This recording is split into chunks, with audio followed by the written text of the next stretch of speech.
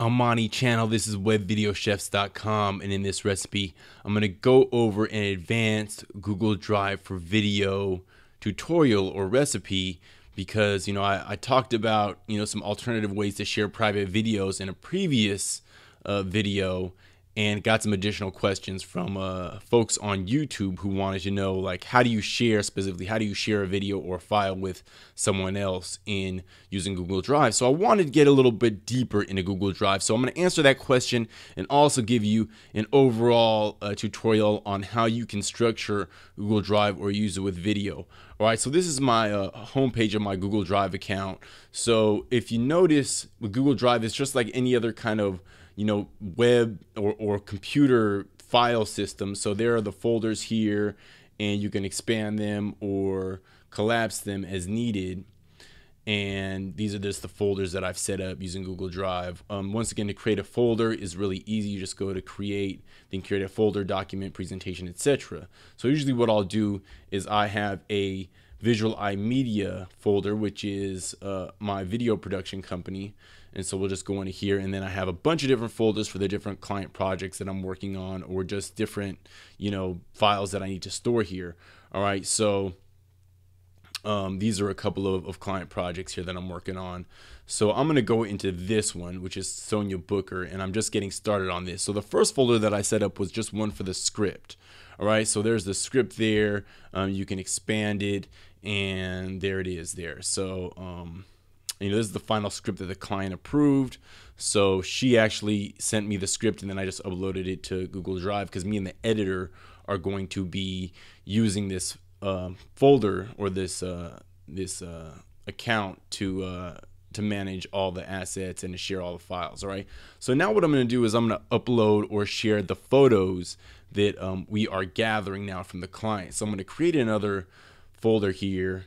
I'm going to call this one Photos.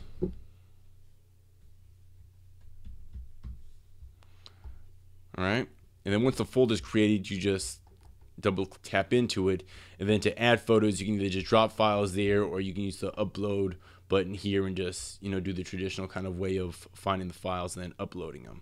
All right, so I will go into Finder now, and we will add some photos to this folder. All right, so here are the photos, and this has some photos, logos, a few different assets. So I'm just going to go ahead and select all the JPEGs. If I can select all the JPEGs here. All right, we're just going to drag and drop these in here. And then you'll see there will be a status, and they will be just added in real time. So you can see the photos are kind of populating here, and they're uploading, and it just takes a few minutes to get all the photos uploaded. All right, one more thing. So you can always just go back and just click on My Drive to go back in different folders. You can navigate it a few different ways. All right, so once you're in a folder, you can just click on here, because this will give you the file extensions here, or the folder extensions here. I'm just going to add one more folder here for this example. All right, I'm going to create another folder. I'm just going to call this one Logo. For the logos.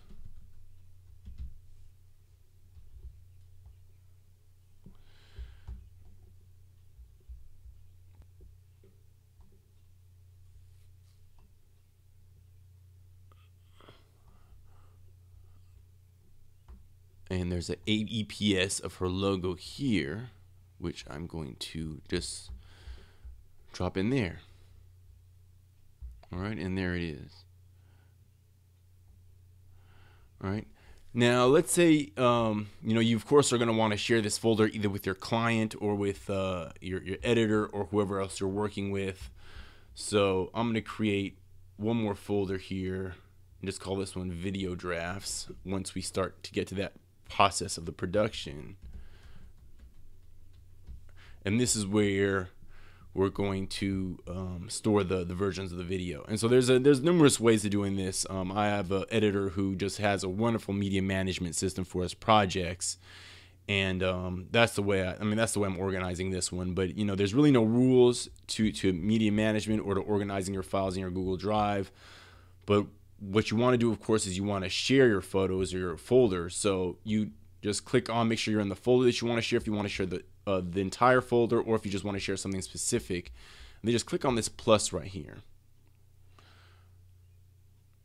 All right, and then you can change the access. This is what I always do, is change the access to anyone with the link. And so you do have to be cautious about who ends up getting the link, but this will enable your clients to share the link with other people. They may want to review the files if they're just showing the video, etc. So I'm just going to invite my editor to this folder.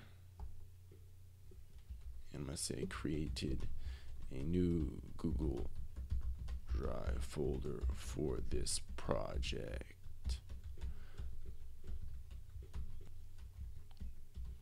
Voiceover is coming. All right. And then I will just send it to him.